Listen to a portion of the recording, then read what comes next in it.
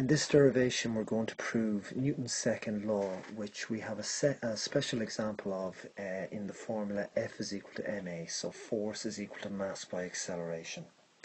We begin this proof by stating what a force is, and in this case for Newton's second law the force is going to be proportional to the rate of change in the momentum of an object. To get the change in momentum, we need to know what the starting and the final momentum are for the particular object that we're looking at, and all that momentum is, it's the mass of the object multiplied by the velocity of the object as it travels. If we want to have the change in the momentum, we need to know what the starting momentum is and what the final momentum is.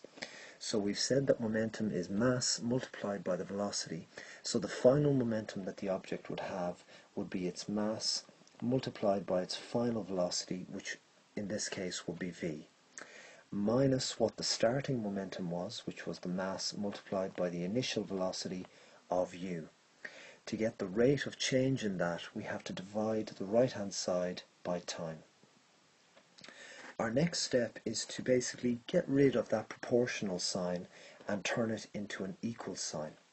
So our first step in doing that is we multiply the right hand side by a constant, and you can use any letter you want, but we'll just use the letter k.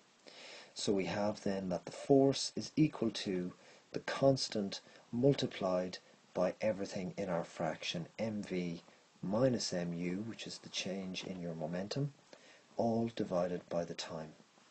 There's a common factor on the top of our fraction, which is just the mass of the object. So then we have F is equal to km, and then in the brackets we've v minus u, all divided by the time.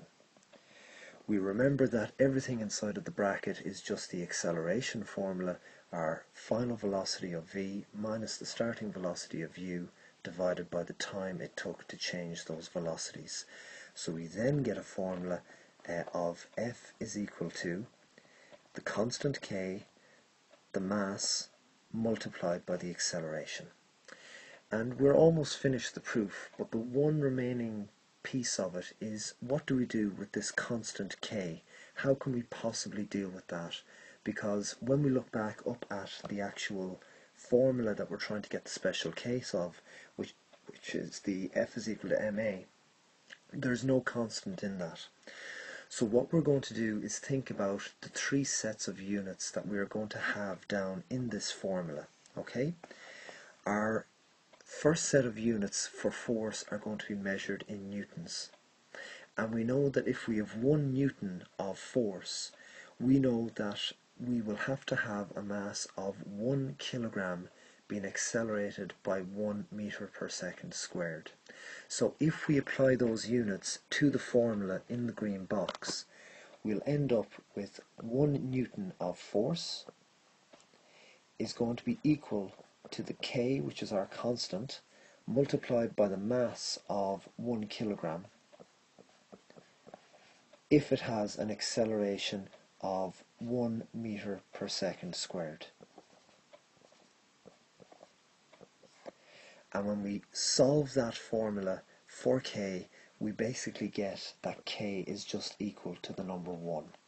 So when we go back to our formula in the green box, if we substitute in the number 1 for k, we then get, as expected, our value for the formula F is equal to ma, which is a particular special case of Newton's second law, as long as that constant is equal to 1.